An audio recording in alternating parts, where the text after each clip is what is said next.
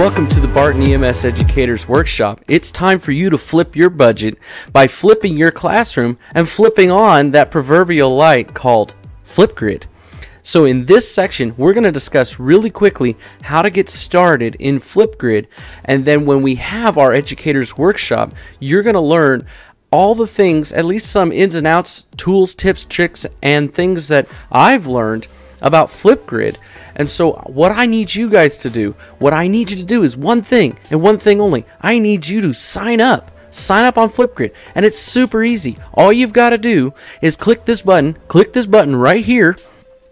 Here, I'll circle it for you. Click this button right here, and we're going to sign up on that, and we're going to click it. All right, here we go. Here we go. Here we go. Okay, we're clicking, and we clicked it.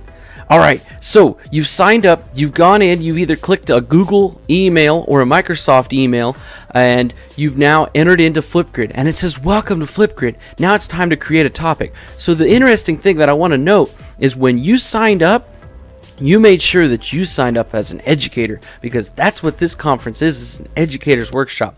Because as a participant, you don't need to sign up.